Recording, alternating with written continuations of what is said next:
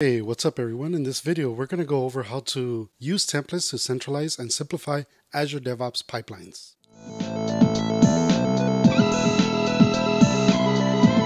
Let's get started. I'm going to start off by creating a new repo where I'm going to put my sample application. So you go to the repos blade, then click on this drop-down menu, click new repository, type in the name of your application. I'm going to let it initialize with the README. I'm going to clone this repo to my local.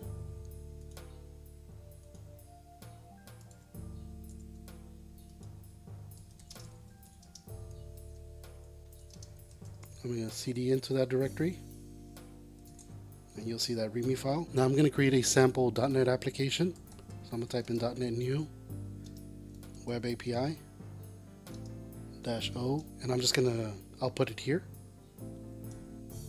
And now we're going to do a git add and git commit.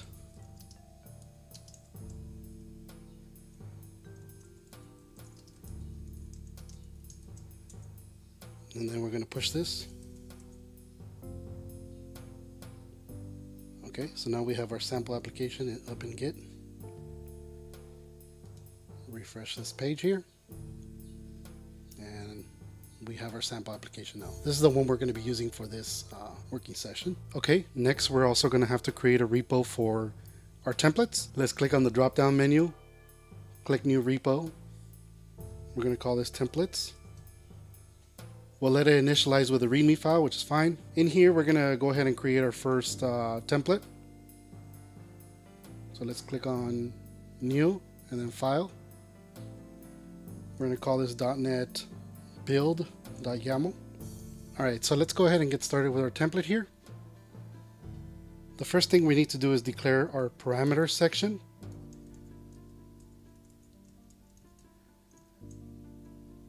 And we're going to be adding a release.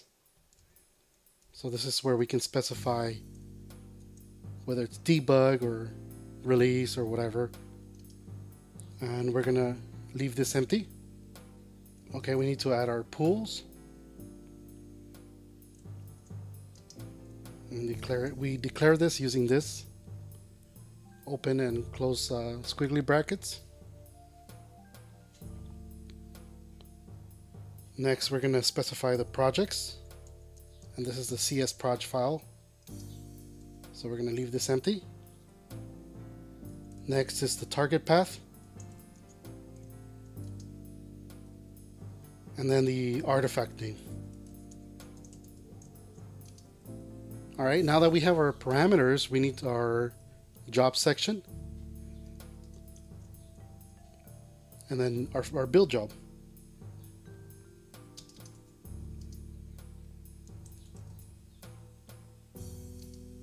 And we're going to call this build.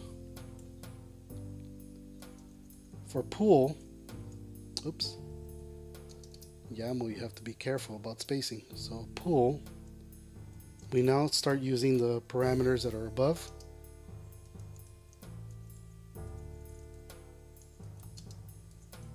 So this will reference the pool. Okay. Now we need to add the steps. And the first task, which is the .NET Core CLI.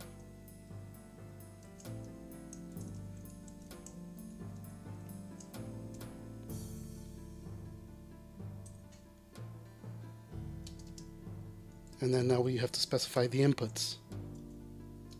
For example, like the command, which is publish. Oops.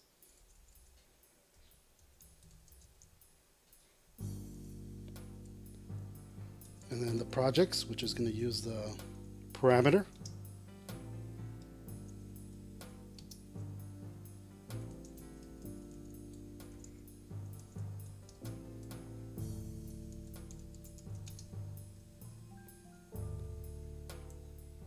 And then the arguments.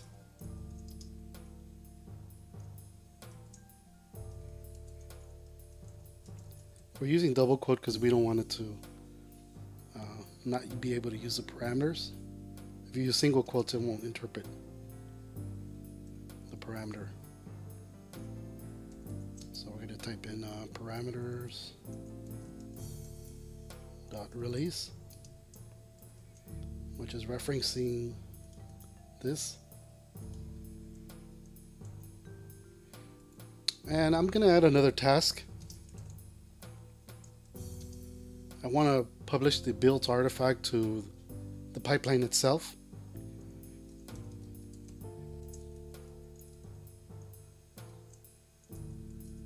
And you have to declare it with this specific name. Oops, I misspelled it here.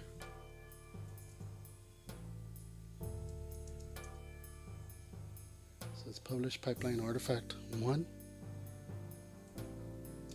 And this also takes inputs, like the target path.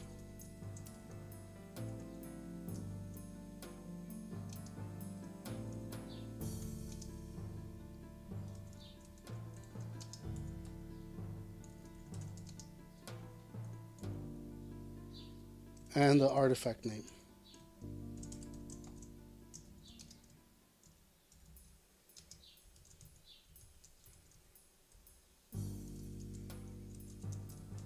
Okay, let me just double check here. So if I go to pool, it's being used there, projects being used here, release,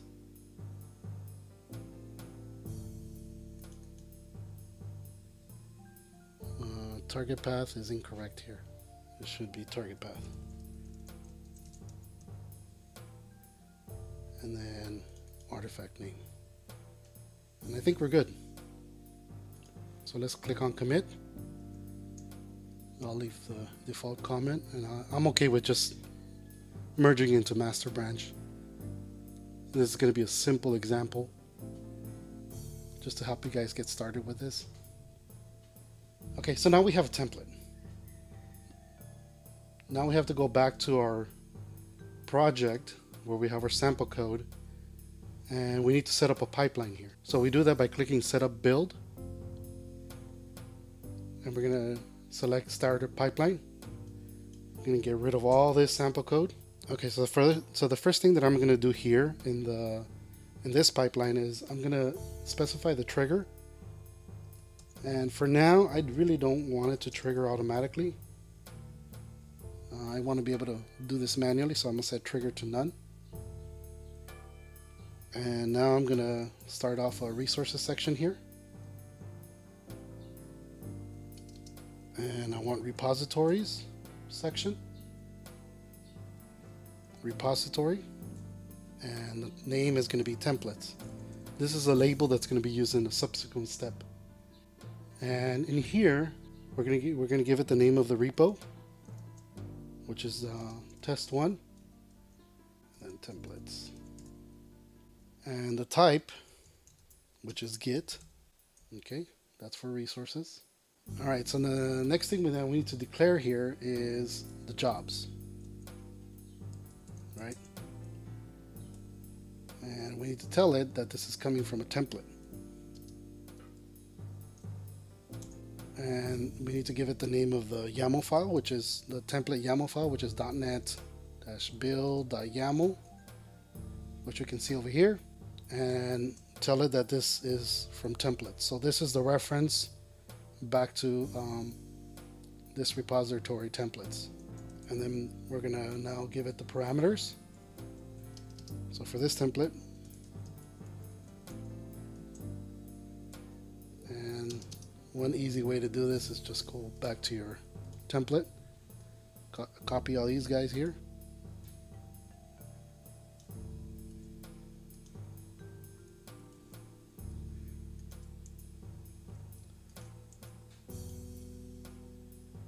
make sure you have the proper spacing here. And from the top of my head, I know release, we'll use release for now. And for pool, I want to use VM image. And we're going to use a Linux machine, so we're going to use Ubuntu latest. This should instantiate a and Ubuntu 18.04 LTS. For projects, it's the web-api.csproj file. Okay, and for the target path, I believe it's going to be bin/release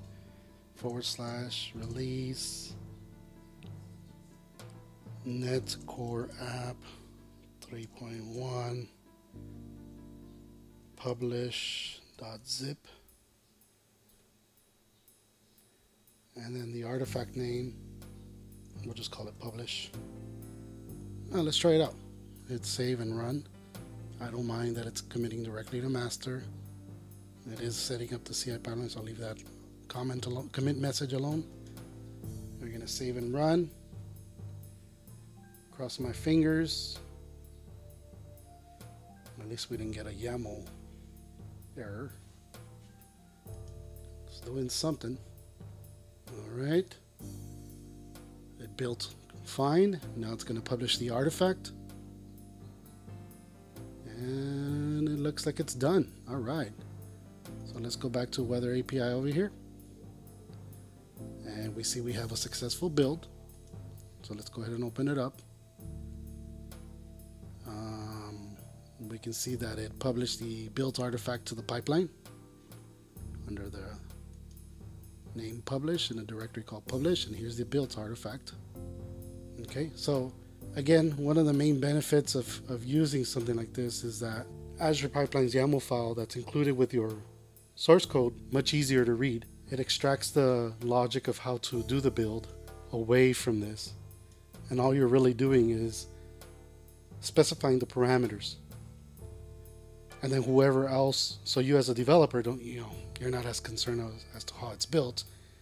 Somebody else in your team that's more in charge of managing the build process or your pipeline can focus on that. So if there's a mistake, they can go back to the template and make changes here. The other benefit again is that you can centralize all your templates. So right now I'm just of course creating a sample build pipeline, but in the future you could have templates for all kinds of builds. But for now I wanted to keep this short. I hope you guys learned something from this. Thank you for joining. Please make sure to like and subscribe, of course. Thank you.